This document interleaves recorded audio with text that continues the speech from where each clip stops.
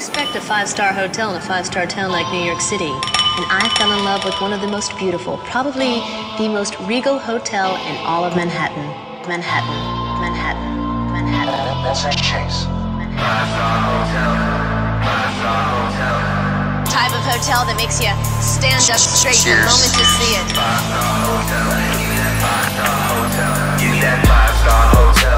Give me that five-star hotel. Give me that Cipriani's, Ferraris, and ain't really living if you ain't living well. Give me that five-star hotel. Give me that five-star hotel. Give me that Liberace, the diamond ring, them gold chains. Man, give me. The American Express Centurion card is an elite status symbol. It is commonly known as the Black Card and is boasted amongst Hollywood actors and hip-hop artists alike. A Centurion member has to spend at least $250,000 a year to maintain the card. Its all-black metallic appearance makes the Centurion card stand out. Thanks to hip-hop, of course, the Black Card is famous. But does the food chain stop there? Is there a card that is even more elite than the Centurion? The answer is yes, there is. It is called the Palladium Card. My second home key matters all in that lobby. It's a 3 on 1, 2, get it on, and I keep one of them watching kids.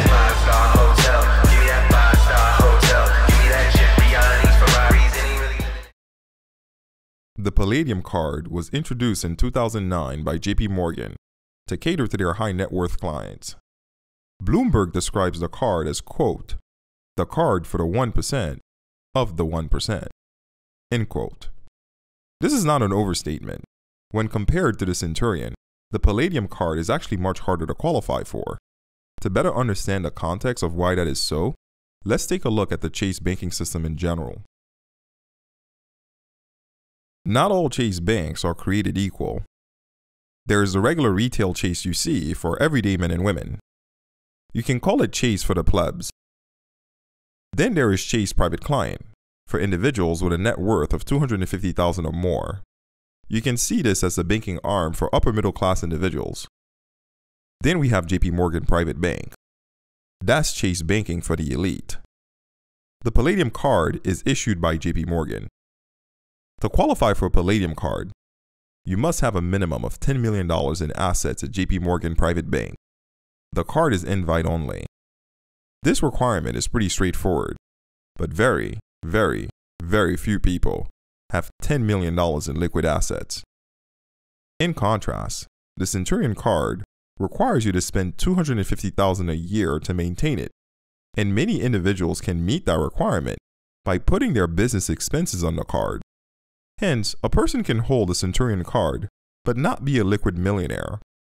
This is quite impossible, however, with the Palladium Card. Unless you are a hard multi-millionaire, you are not touching the Palladium. To further your perspective, there are approximately 104,000 Black Card members throughout the world. However, there are only 5,000 Palladium Card holders worldwide. The numbers speak for themselves. The Palladium Card is also made up of 23-karat white gold and is palladium plated. The melt value of the card alone is above $1,000. The card weighs 1 ounce, or 28.35 grams. That is twice the weight of the Centurion card. Despite its elite status, the Palladium Card only has an annual fee of $600.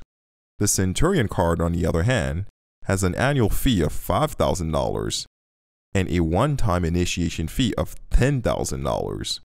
I guess old JP doesn't need your money. Since this is a location channel, one spot you can visit is the JP Morgan Library in New York City.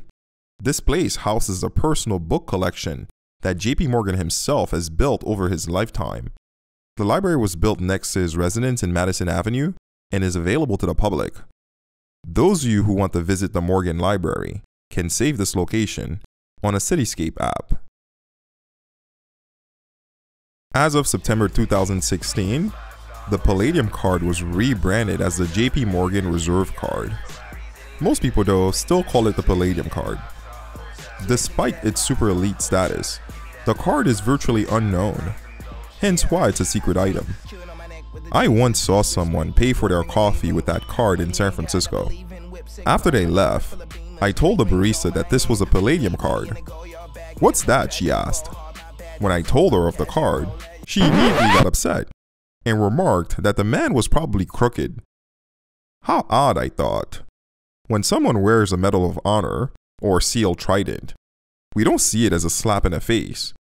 We respect their achievement. Likewise, if you see someone with a Palladium card, don't be a hater. Respect their financial accomplishments and work towards getting yours, if that's important to you. See you next time. 5-star hotel, give me that 5-star hotel, give me that jet Rihanna's Ferrari.